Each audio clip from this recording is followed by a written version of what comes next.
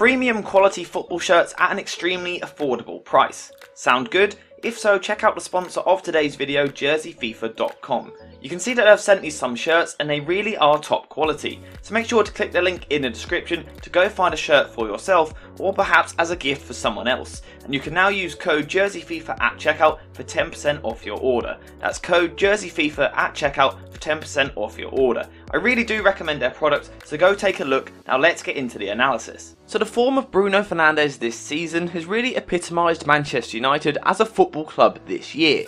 And it seems to be a pretty good symbol to reflect some of the things that have been going wrong at the club this season. I say this because on the pitch, Fernandes has spent this season making a lot of poor decisions on the ball, regularly leading to him losing possession for his side, and despite some impressive stats, he hasn't had the greatest of seasons. As a result, it has led to question marks over whether or not his place in a team should be under threat. Some think he should have been dropped at times this season, whilst there are also those calling for Ten Hag to drop him as we head towards next season. But at the end of the day, despite his poor form this season, he is undoubtedly a world-class player. You don't produce the goal contributions that he has produced in the past 3 seasons unless you are a truly talented footballer. I mean, just take a look at these numbers from last season. For a midfielder to be getting this amount of goals, even with penalties, is just ridiculous. And of course, at the same time, he was also getting plenty of assists for his teammates. Something else that Bruno Fernandes was doing well before this season was his mentality and his work rate, and in this way he was a real leader on the pitch, with the way that he would work hard for his team to win possession back for his side. As a result, there were a lot of people that wanted Bruno Fernandes to be made club captain, thanks to his excellent leadership traits on the pitch, but for one reason or another, we have not seen the same Bruno Fernandes for most of this season. But with him just signing a new contract at Manchester United, it is now up to Bruno and Erik Ten Hag to try and bring him back to his best. So I want to try and take a look at a few different ways that Ten Hag may do this. As I've been saying continuously over the past month or so, Ten Hag is an extremely tactically flexible manager, so there certainly are a few different options or tactics that Ten Hag could look to use to get the best from Fernandes. The first thing I want to discuss is whether or not Fernandes could be used in a similar sort of role to the one that Hakim Ziyech played for Ajax back in 2019, because that year he was absolutely brilliant and crucial to Ten Hag's system. Ziyech's role in the team that season was to act as a wide creator for his side, as he'd regularly start the game on the right hand side of the attack, from where he was then given the freedom to move infield onto his stronger left foot. Having moved inside, this is where Ziyech really came to life with his ability to glide forward on the ball, before then trying to link up with his teammates, with quick, short, sharp passing in and around the opposition's penalty area. As well as trying to create for others, we would also regularly see Ziyech looking to fire shots at goal from outside the box, and it really became Ziyech's trademark if you like, looking to cut inside onto his left before bending shots towards goal. We also often saw Ziyech crossing into the box as well, and if Bruno Fernandes was able to play in a similar way but from the left hand side instead, it would be an excellent way to float crosses towards Ronaldo at the far post. Could Bruno Fernandes play this sort of role? Well, in my opinion the answer to that is yes, and we saw it in a recent game against Brentford when he started on the left hand side, and personally I thought it was one of his better performances of late.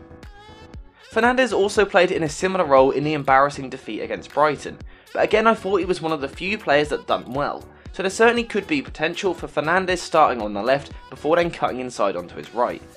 If Fernandes was to play this sort of role, then the crucial thing would be for the left back to make overlapping runs in order to provide the width for the attack in the final third, and this sort of role certainly could suit someone like Luke Shaw. Overall, I do think that this sort of role, starting on the left hand side, could be quite good for Bruno Fernandes, and playing out wide with more space could be the best way to get the most out of his brilliant creativity in the final third.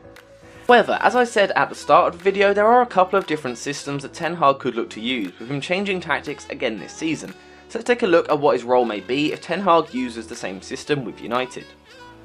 So personally I think that the best role for Fernandes to play from this year's Ajax side would be in an almost Bergwijn-esque sort of role, playing in the centre behind the striker, operating as the main creative outlet for his side.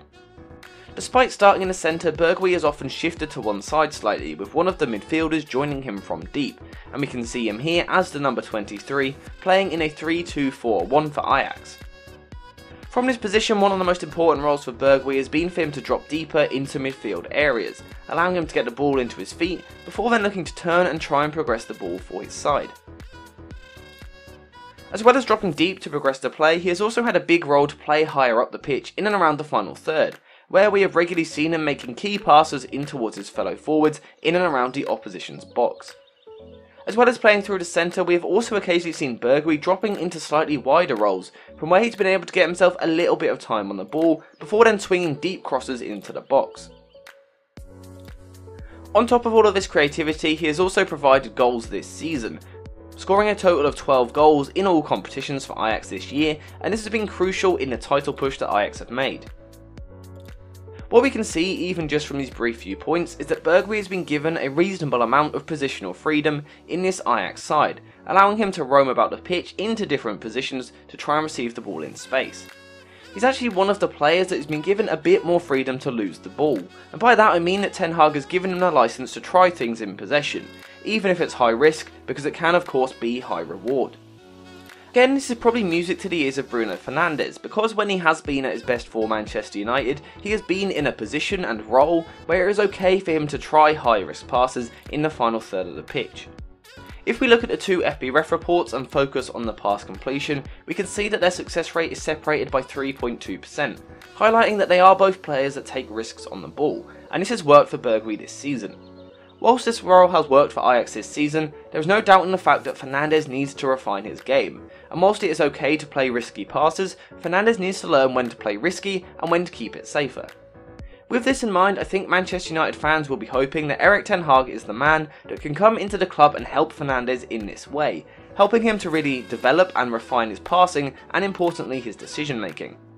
But if Ten Hag is successful, then he could be the man that really brings back the old Bruno Fernandes. And as I keep saying, if he is able to refine certain sides of his game from a tactical point of view, then he could be a key player. At the end of the day, he has so much to offer to this Manchester United side, and even in a rather poor season, he has still created a ridiculous amount of chances for his teammates, so his value to the team is clear for all to see. As I was saying at the start of the video, Fernandes also has plenty to offer to this side out of possession as well, because he is a player that demands hard work from himself and his teammates, and this is obviously crucial to winning the ball back. Just the fact that he is such a hard-working player makes him a valuable asset, although this is another area of his game that does need tactical refinement, because at the moment he does make a lot of mistakes in the high press. The main mistake that Fernandes makes is that at times he gambles too much in the press, as he looks to pounce forward to cut off a certain passing lane, but in doing so, he leaves another player completely free to receive the pass.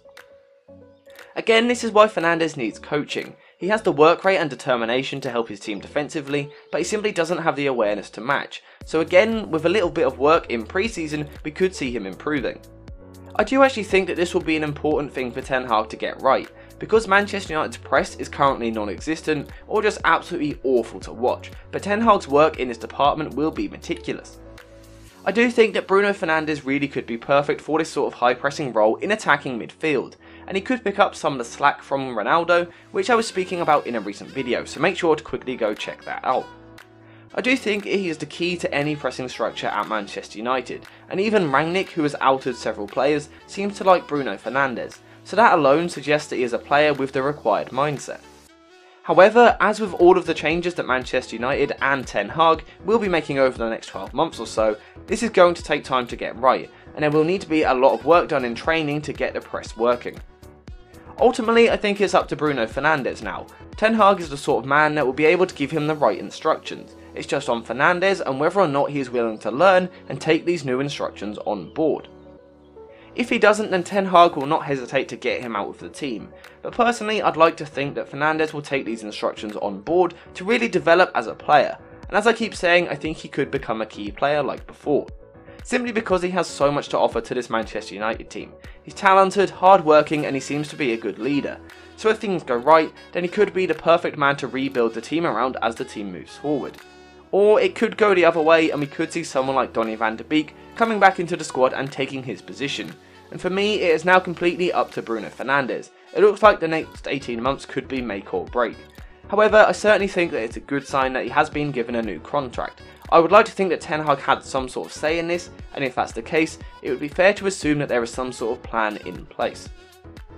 But as always, I want to know what you think. Will Fernandes be a key part in Erik Ten Hag's rebuild over the next couple of seasons, or will he find himself losing his place to someone like Donny van de Beek as he returns to the squad? Get in the comments down below and make sure to let me know your thoughts. Thank you guys for watching, and I'll of course see you in the next one.